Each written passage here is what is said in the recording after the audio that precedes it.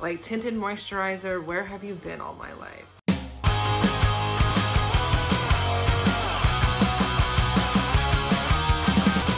If you like this video, please hit subscribe. One of the best discoveries that I discovered this year was Tinted Moisturizer. I personally hate wearing foundation. I also hate trying foundation. I find it hard to match my skin. Tinted moisturizers are more forgiving. You can blend them more. So if it's not an exact color, it's okay. So I put moisturizer on my face in the morning anyways, so it's not an extra step. It's not like I have to spend an extra 10, 15 minutes putting on something I don't normally wear. I love wearing lipstick, and I have pale skin with like blotchy redness. So when I just wear lipstick, it kind of brings out the red blotchiness and it looks weird.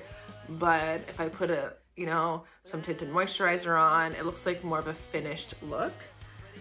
I tried out 7 different types of tinted moisturizer. Smashbox Halo, Perlice, Bare Minerals, Tarte, Physicians Formula, and these two, Marcelle Sheer Tint and itcosmetics CC cream. Now I would say out of all of these, the 2 best ones were itcosmetics CC cream and Marcelle. Basically, these other higher end ones didn't perform better than the CC cream. This one's kind of thin.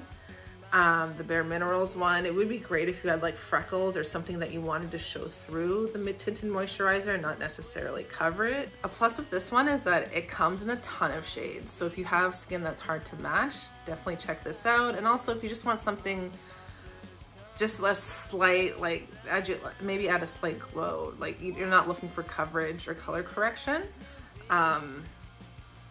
this would be good. And these 3, I found they pretty much perform the same. They weren't overly thick, the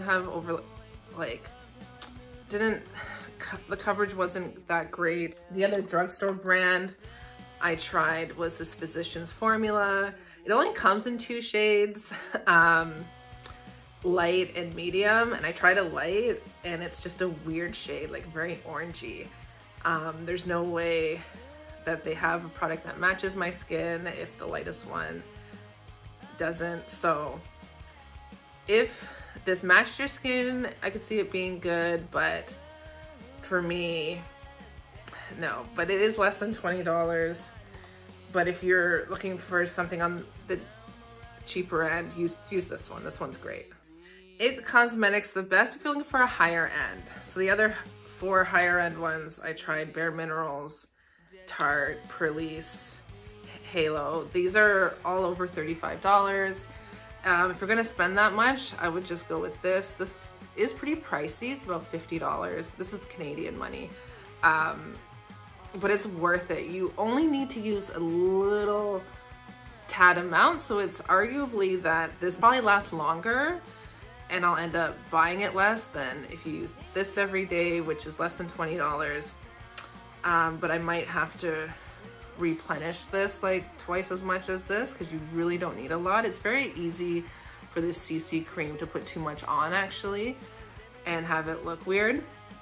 I would say the only downfall to this one is that it actually might have too much coverage. It might look like, it does definitely look like you're wearing foundation or something, where this one does look more natural. The only thing I don't like about this is the smell. It smells like cheap drugstore liquid foundation, like the kind you would shoplift when you're a teenager and stick in your purse and it would explode all over your purse. The smell does go away. You can get it at Walmart or Shoppers, less than $20. I think it's like $17. Definitely good if you want to get into the tinted moisturizing world and don't want to spend $50. I like to wear this more day to day. Like if I were to see someone in person, I like this because it looks more natural, where this one definitely looks like you're wearing something. I wear this pretty much for all my YouTube videos. So in my YouTube videos, I'm usually wearing this one. The shades are like pretty broad. Like this one is called Crème Beige. and you know, it looks like it's not going to be the right color, and then it blends in perfectly. I was thinking of doing a YouTube video where I try out all of them, but I found that some of them just look the same when I put them on my skin in front of the camera, so you couldn't really tell. So that's the video for today. If you liked it, please hit subscribe. So Frankie and I are going to do a series of YouTube videos to see if lipsticks transfer on him. Mwah. That one passed. If you like this video, please hit subscribe.